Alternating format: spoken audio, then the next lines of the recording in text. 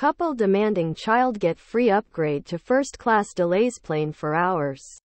Then the worst happened. NY Post. Stop swearing at me, fumed the father. You have no right to do that. Below are your comments. Problem solved in 5 seconds.